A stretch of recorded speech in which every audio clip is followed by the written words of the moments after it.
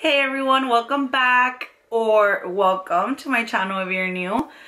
Today I'm going to be doing my what I read this month, so like my little monthly recap. And I didn't even read it this month, I read it last month in February. But I started to notice that I'm reading like about a book a week. But I'm also reading some pretty long books, like some are longer than others. So last month I only read 4 books. And we'll start in the order that I read them. So first, since the month before I had read like some pretty like darker books, I feel, I was like, let me read something fun and whatnot. So I decided to read The Undead Girl Gang by Lily Anderson. I really liked this book. It was so cute. It was so, I don't know, it reminded me of like Mean Girls and The Craft and like, I don't know, like Heathers. It even reminded me of Heathers. Like all those girl movies, like Buffy the Vampire Slayer, like something like that. So it reminded me of like all those. Basically it's about these friends. One day, the main character's friend passes away and she brings her back to life because she wants to find out like what happened, why did she die. The thing is that when she comes back they don't really remember, and eventually they do start remembering, and then when you find out who the murderer is, it's like, what just happened? Like what happened? When did this happen? Like what the heck? But yeah, it's really good, and it was a super fast read. This one I finished this one really fast. I took longer with other books. Like I feel that maybe that's why I've been reading like 4 books a month, because with some of them I finish really fast and then with others I take longer. But this book was really good. It was a super fast read, and I feel like a lot of kids, like not a lot of kids, but like a lot of people in different ages would like it. And when I was reading it, I was like, oh my god, it reminds me of like The Craft and Mean Girls and stuff like that. And on the back it actually says something like that. Look right here. It says, Undead Girl Gang is a grand spell of a book. 1 part revenge, 2 parts twisted friendship, all parts undead girl glory, with a dash of wicked romance. If you mixed Hocus Pocus, Mean Girls, and The Craft, this would be the bewitching result. Which it's true. Like, I feel it's a mixture of all of those things put together. Plus Buffy the Vampire Slayer. Like the way they talk, it reminds me of Buffy. The movie and the show. So I really like this book. I would give it like a, I don't know, like a 4 out of 5 stars. Then after that, I read Thunderhead. So this book I actually started reading before Undead Girl Gang, but I just never finished it. I actually finished that one before I finished this one. This one's part 2 of the Arc of the Scythes, and it's the second book from It Follows Scythe. So basically this is just like a world where we already perfected everything. Like there's no famish, there's no diseases, there's no death. You can rewind your age. But there are these people called Scythes, and they look like actual like Grim Reapers, and they work in order to keep the population down, because eventually like the resources will finish. So they just kind of kill people to keep a balance. So this just follows the events that happened in the first I was gonna say first movie that happened in the first book. So they follow Citra, who is now Scythe Anastasia, and I'm a little bummed because I feel I was gonna see more Rowan, but there's not enough Rowan for me. Like I wanted to see more Rowan and Citra. I know he's in hiding and whatnot, and you find out what happened to him after he went into hiding. He started taking things into his own hands. Here comes Gio. Yes? What do you need? You're gonna come sit down? Oh, okay. He's gonna sit next to me with his Cheeto Puffs and his water. No. Put your water down here. Put it down here. Right here. Right there. But it took me really long to finish this one because there were some parts that were super laggy. Like, I got really bored in certain parts, and then towards the end it started picking up again, and I was like, oh my god, what's gonna happen? And I finished it. Like, once I got to a certain part at the end, I read through it super quickly.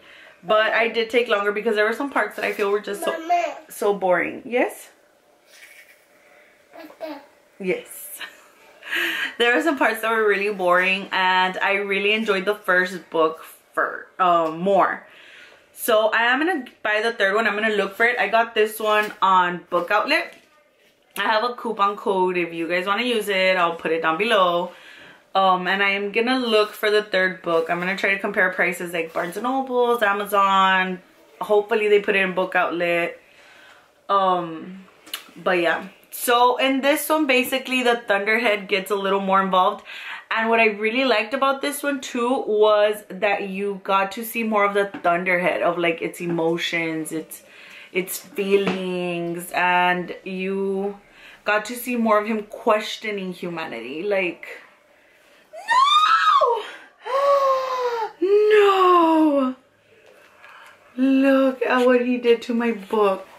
No, baby! Oh, Gio! No, don't touch the books with your dirty hands. Oh my gosh. So my book is ruined. He touched it all over with his dirty little hands. Look at the front. Jiho!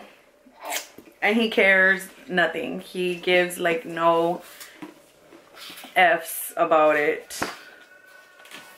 Don't touch the books. No, don't touch these books. You're eating Cheetos. Don't touch the books. Your hands are dirty. Look. Fuchi. Fuchi hands. Don't touch the books. So yeah, I feel like the Thunderhead's kind of, I don't know, it kind of reminds me of like God and humanity. Like, when they say, when was it, the flood, that God realized that he needed to get rid of humanity and kind of like restart because there was so much wrongdoings, there were so many negative things happening. That's kind of like how the Thunderhead starts thinking. So it kind of reminded me of God in that way. And if you think about it, he kind of is God. He's a God that kind of talks to the people. But yeah, it was a pretty good, it was okay. I'll give it 3 out of 5. Like, Aside was a 5 out of 5 for me. This one's like a 3 out of 5. Like, I finished it. The ending was good. The beginning was good. But the middle, it kind of lagged for me. So after that, I read You by Caroline Kepnes. And this book, I wanted to read it because I already knew there was a book and I didn't want to see the show until I read the books first. So I read the book and I went through this one really fast. It's crazy. Stop touching! He's like touching everything. Stop touching things. A book. No books. When you clean your hands, you can touch books. It's crazy. Like, the way he thinks, the way he tries to logic how he's thinking. So it's basically about this guy named Joe, and he falls in love with a girl named Guinevere, but they call her Guinevere. It's with a K. Beck. No, Beck. So they call her Beck, and he falls in love with her, and he just starts stalking her. Like, he stalks her and he gets rid of people that get in his way. But it's crazy. Like, I swear, it's crazy. The way he thinks. Whenever she does something wrong, she's like crazy. Like, not crazy, but she's not perfect. And he sees her as this perfect little angel, this perfect girl, that there can be nothing wrong with her. All the people that are around her are the ones that are wrong, so he needs to get rid of them because they're messing with her perfection. Don't touch the books. No, no, no. Once you clean your hands. But I feel like you kind of start thinking like, is he really crazy or is he just trying to protect her? But no, he's crazy. Like, I think at the end I was like, no, he's freaking crazy. Like, what the hell? But yeah, I really liked this book. 4 out of 5 stars for me. And I know there's a part 2. Human bodies, or let me see. Warm bodies, not some way. Hidden bodies, human bodies. Hidden bodies. So I'm going to look for that one as well. I'm going to check Book Outlet too. But this was a pretty good book. It's pretty long though. It's like 400. Let me see. It's 422. Thunderhead was 500 pages. 504.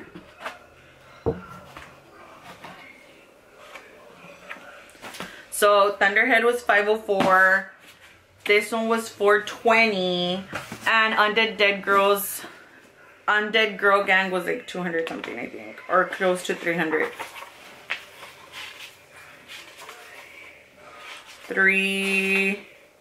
This one was 305. So I went 3, 4, 5. So they were pretty long books. And then the last book I read this month was Allegedly by Tiffany D. Jackson. This one I really liked as well. This one did keep me very intrigued because I just wanted to know what happened. Like, what really happened that night. So basically it's about this girl named Mary. And she is in jail. Well, she's like in, I guess she's like in house arrest, but in like a home. So she's like in jail, but inside a house. Do you know what I mean? And she's there because allegedly she killed a 3-month-old baby while her and her mom were babysitting her. So throughout the story, you see like pieces from interviews.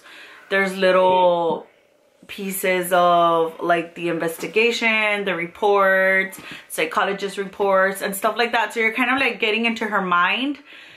And the way the book does it, it never really tells you what happened until later. And it's pretty sad. Like, what happened to the baby, it's sad, pobrecita. Like, it hurt my heart knowing what happened to the baby. And it turns out that she's pregnant. And when they find out that she's pregnant, they're like, okay, well, we're gonna have to take away your child because, well, you're here because you killed the baby. So she's just trying to prove that she didn't really kill that baby, that it was her mom and all these things. And you're finding out like her mom is kind of crazy, and you're seeing how everything's starting to unravel.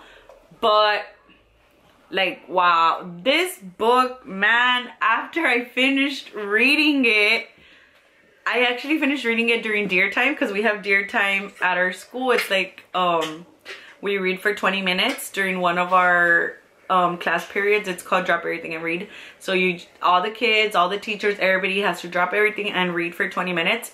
And I finished it during deer time, and I was just like, I finished it and I put it down and I was like, what just happened? And I was just there thinking, trying to process what happened, trying to have everything sink in. And the kids are like, Miss, what happened? And I'm just like, I don't know. Like, I don't know what happened. And they were laughing because, guys, the ending is crazy. Like, you're like, what? It's a good book. I really like this one. I think out of all the books I read, I think it's a tie between Undead Girl Gang and this one, but I would give this one a 5 stars just because how it was written, how you get into this person's mind, how it turns everything upside down for you, how it left me wondering what the hell just happened. Like, that's why I would give this one a 5 stars and Undead Girl Gang like a 4, because it's more like how do I say it? It's more like cute. I don't know if cute's the word because it's about like bringing your friend back from the dead with witchcraft.